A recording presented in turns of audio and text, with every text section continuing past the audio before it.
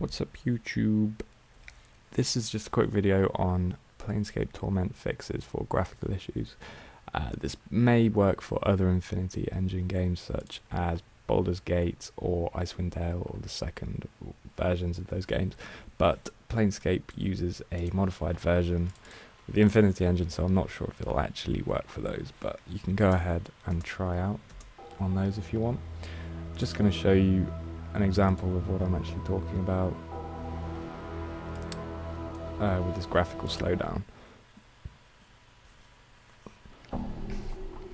So as you can see, it's running really slowly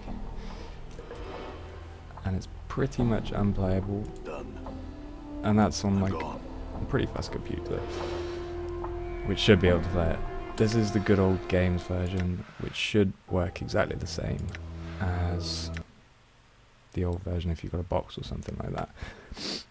So what you're going to want to do to fix it is go to, I'll put a link in the description. If you just type in Microsoft Compatibility Toolkit, 5.6 is fine. You'll want this here.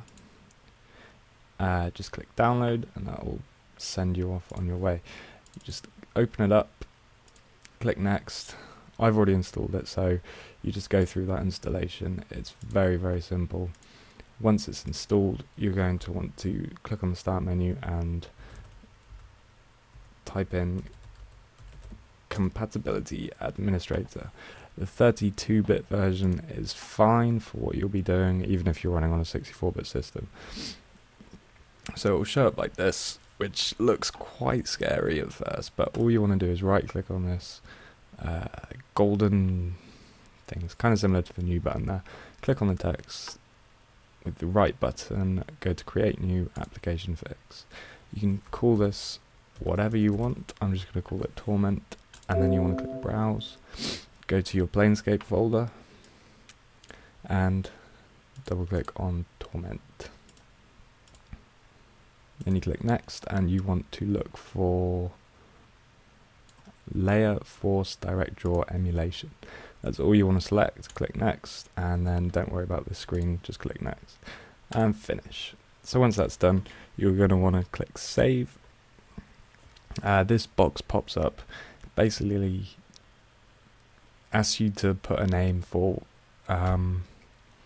what will come up in the add remove program. So if you ever want to uninstall it, you can call it something like Torment Fix.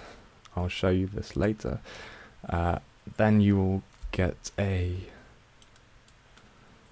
save file for the fix. So I've already made one. I'm just going to call it that and replace it.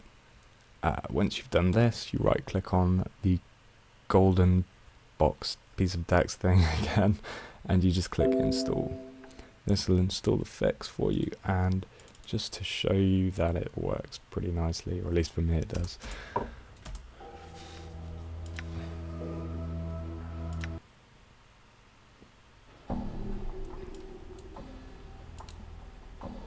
Done. There you go. Now it is running a little slow because my laptop's recording the screen, but it gives you an idea on how much it actually fixes it. I'll just show you quickly on how to uninstall it. You want to go to Control Panel. If you don't know where that is, then you can easily find something on the internet to tell you. Programs and features, and then as you can see here, Torment Fix, and you can uninstall that as it is. There you go. Hope it works. If anyone wants to give me some feedback if it works on Baldur's Gate, that'd be brilliant, because I'm looking to play Baldur's Gate 2 at some point and it might be running really slow. Anyway, thank you and hope it works for you.